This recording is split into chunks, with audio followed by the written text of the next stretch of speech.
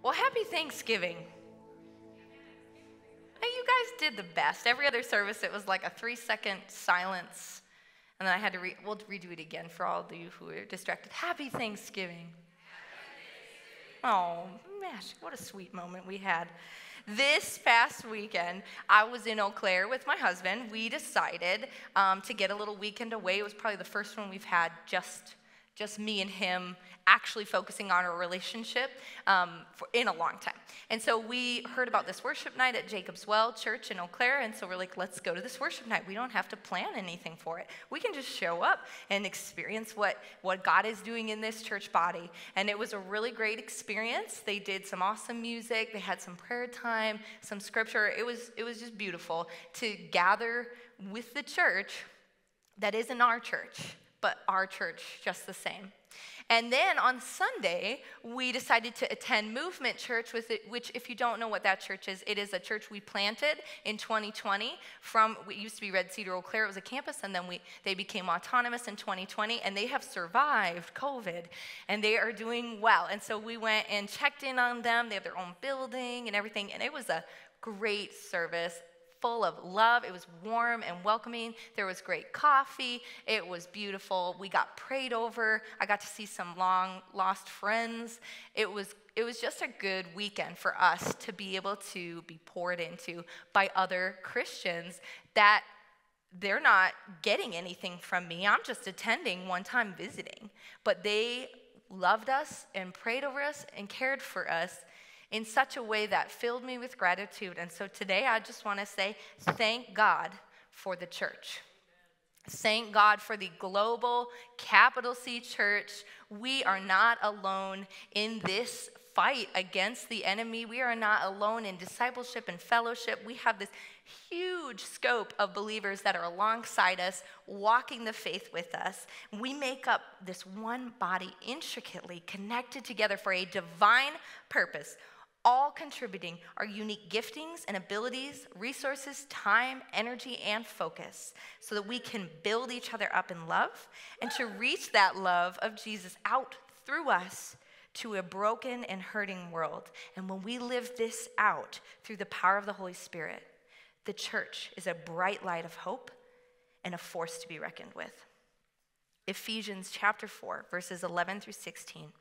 Say, and he gave the apostles, the prophets, the evangelists, the shepherds, and teachers to equip the saints for the work of ministry. Now, you guys, all of us, we're the saints.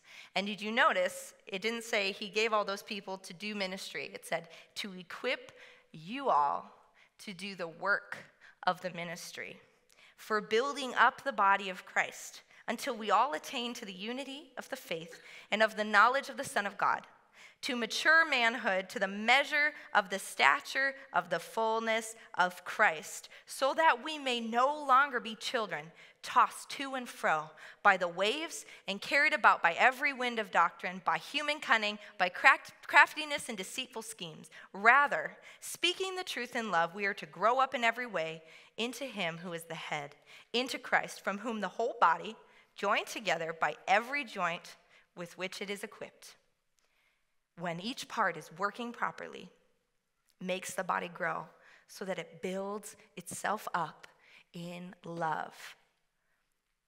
All of us making up this one body have what we need. When each part is working properly, we build each other up so that we can grow fully in love to full maturity in Christ, so we can reflect the fullness of Jesus as best as we can here on earth.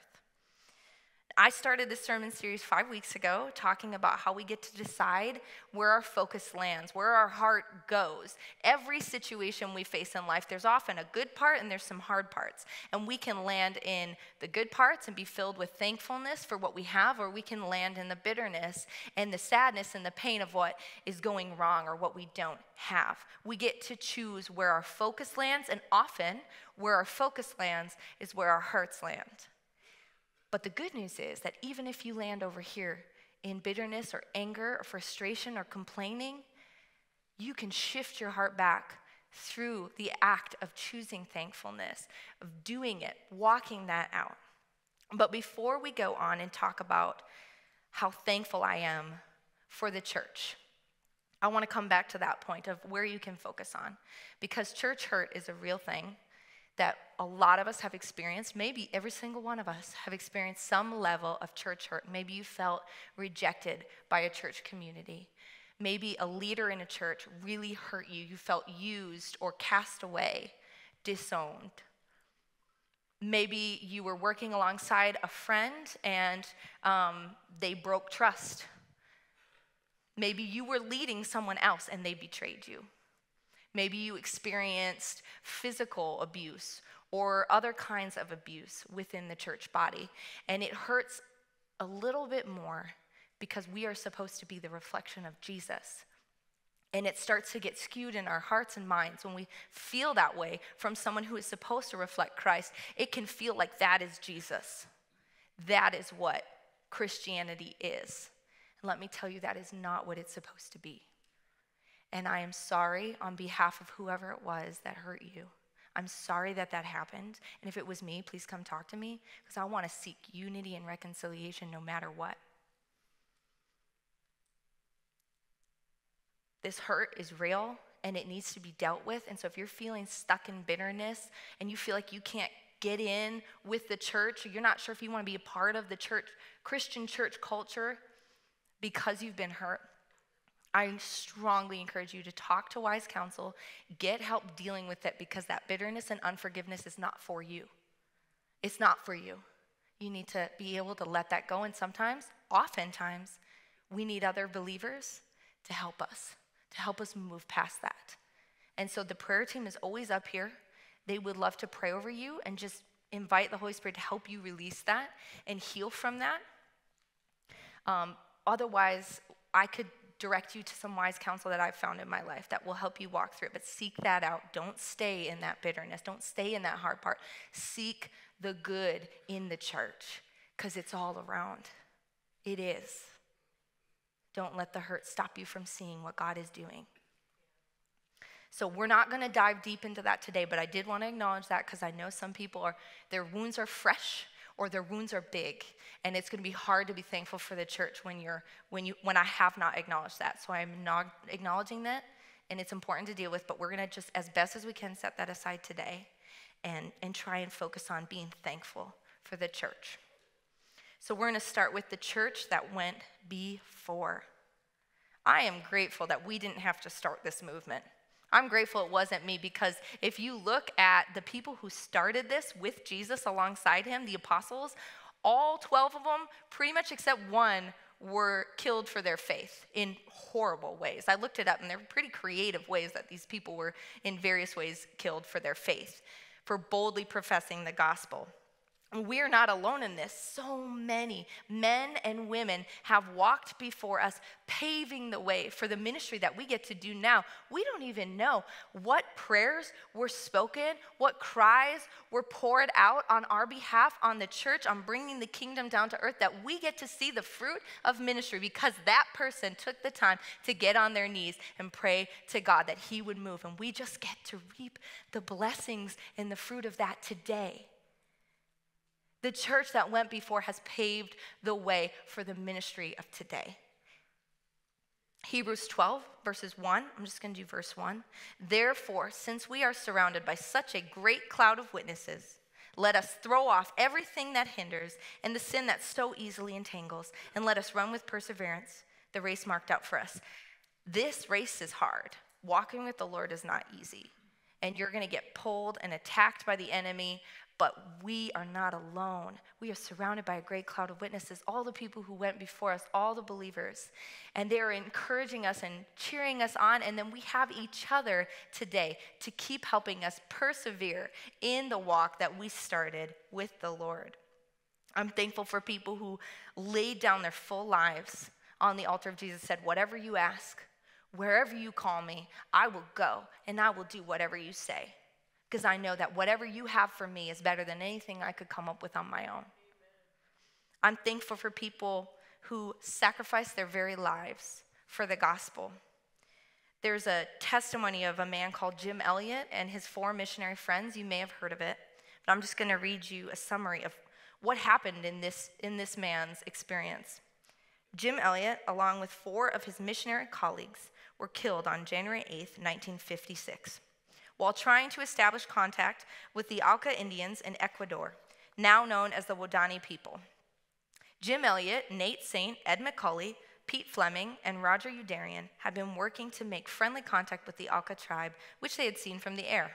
Though they had only met one tribesman face to face, they had participated in trades with the Auca from a plane-to-ground system. When Elliott and his friends landed on a river beach on that fateful January day, they were slaughtered by the waiting men. Their deaths were not in vain, though. The widows continued to try and make peaceful contact and eventually won the hearts of the tribe. God has used this recent missionary martyr story to inspire new generations of missionaries willing to give their lives for what they believe. Did you catch who completed that? They're widows. They could have said, "Forget you. How dare you wreck our family?" But they took up the call and went themselves, knowing the risk. And that is where they won them over for the gospel. And it's inspired numerous other people to go after what God calls them to, no matter the cost. I am thankful for the church that went before, and I am thankful for the church in my own story. The people who went before me and who have coached me and encouraged me and guided me through the messy years, the crazy childhood years. We would beg people for money in the lobby to go to the milk pail back when I was a child, and they had so much grace for our begging, or the drama that would happen with whatever boy had just broken my heart. And all these people, as I really thought about it, just filled me with gratitude for the men and women who had been with me and been patient and caring and seen me and cared enough to speak truth and life into me. I thought about my grandparents who did not grow up as Christians but accepted Christ when my father was a young child. They went to this assembly that my great aunt had invited them to, and one by one all came forward to the altar, just passing, they're holding a baby, and just passed the baby down so that they could keep going up. And just one by one, and it set off this new trajectory for our entire family. And I don't even know how many prayers my grandfather prayed for my father, for my mother, and for me that I am now standing in today. I have no clue. But I do know that he spent hours and hours praying at his bedside, interceding for me and for my family and for my cousins and aunts and uncles. For my grandparents on my mother's side, my grandfather would faithfully serve every Sunday on the tech team. He would do sound. And it's kind of funny because now my husband runs our production ministry and runs sound almost every weekend. Who would have thought?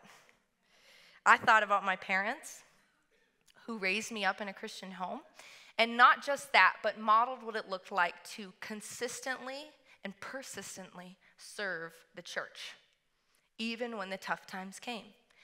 And there have been a lot of hard times, a lot of pain, a lot of friendships lost, a lot of transitions. We have walked through many of them, but they have consistently showed up and served and loved the best that they could. And they were an example to me, so that by the time I was a teenager, it was just normal to serve the church. It was a normal part. Plus, they bribed me with pizza, and that always helped. The pastors and Sunday school teachers and the youth leaders that I grew up with, I can remember so many of them, but Sherry Dean was my children's ministry teacher. I was her favorite, I like to believe. I don't know if that was true, but she made me feel like I was her favorite. And I remember her being there every week and teaching us and listening to us and answering our questions. And Krista and Craig Cooper were, he was our lead pastor at the time. And I remember he wrote me a letter of encouragement, just calling out leadership in me that I had no clue what he was talking about. My youth pastor, Brandon Willis, who stayed with us all the way through from 6th grade to 12th grade and would invite us into his home and take us on mission trips and put up with all of our weirdness. And Carrie Meyer was my youth leader, who would sit and listen to hours of crying and complaining and the same drama over and over again because it was always about like the same person. And Ron Stone was a leader for all of my years, and he would bring the concessions candy, but he took this group of kids that were kind of on the outside, didn't really know everybody, but they had their own group, and he took them in stride and discipled them and just was there for them, no matter what they threw at him. I think of Jeff and Heather Semple, who called out further leadership. Jeff was the first person to call out that I was going to be a worship leader. And I was still doing kids ministry, had no plan of that. And he called it out one day after a worship night. And I was honestly surprised. But it started this thought process in me that moved me in the direction of where I am now. And there were people like Jim and Bonnie Ricky who Jim said I was going to preach one day, and I said, no, you are nuts. It's not going to happen. And Emily Shepley also did the same thing. She got me on stage and said, you're going to preach a sermon. And I was like, what? Here we go. I was like, I'll do 15 minutes. She said, no, you're going to do 30. And taught me how to do it. Just so many people that took the time to model Christ, to encourage, and to build me up in love, sometimes having hard conversations, to refine me and get me to a place where I am today, and who are going to continue to walk alongside me to get me where I'm going to be in 10 years and 20 years. People praying for me, encouraging me, my husband who models authenticity and honesty and vulnerability even when it's extremely painful and it will require steps of growth that are hard to take. But he does it anyway. Who are those people in your own story? Who are the people who have taken the time, they've taken their gifts, they have seen you and intentionally spoken truth and love to you to help build you up to the creation, the beautiful creation that God intended you always to be? Who are those people? Thank God for the church in your own story, and I thank God for the church right now, which is us in this room. And I thank God for the other churches in this area. There are so many, I couldn't even count. I was trying to think through them all. There's so many, and I'm grateful because that means that we're not alone. We're not gathering right now by ourselves. There are people gathering globally, nationally, all together to lift up the name of Jesus. And as long as Jesus is their Lord and Savior, we're on the same team. We're on the same path together to fight for the Great Commission and to love like the Great Commandment, to love God and to love others. Let's look at Ephesians, the chapters 15 and 16 one more time. Rather, speaking the truth in love, we are to grow up in every way into him who is the head, into Christ, from whom the whole body, joined and held together by every joint with which it is equipped, when each part is working properly, makes the body grow so that it builds itself up in love. We get to participate in God's work through each other and for each other. We get to encourage and refine one another, and we get to experience God together.